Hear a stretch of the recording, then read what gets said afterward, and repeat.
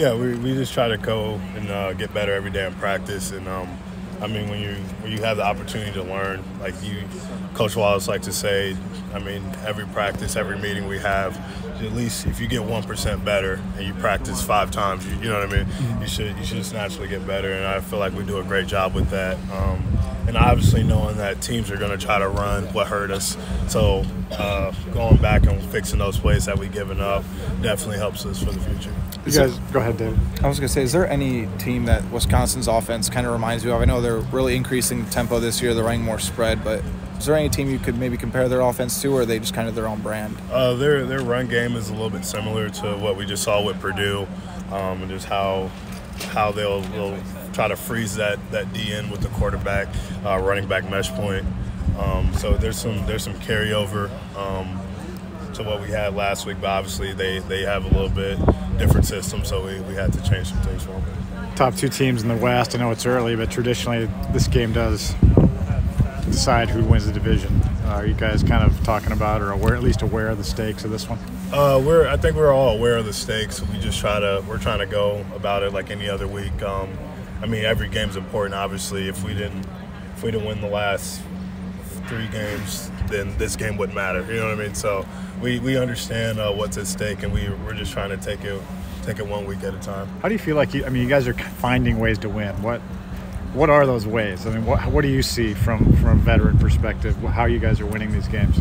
I just feel like guys have this by any means possible mentality. I mean, it doesn't matter what it looks like.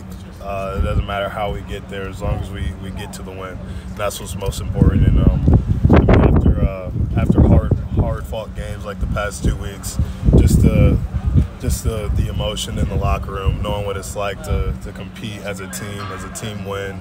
I mean, it just brings us closer and closer, and we just want to keep riding that momentum. Is there any messages Kirk's shared with you guys? He's always got some pearls of wisdom, for each week, I know. Yeah, it's always just keep getting better and keep fighting. And I feel like effort and how hard you play has nothing to do with how talented you are.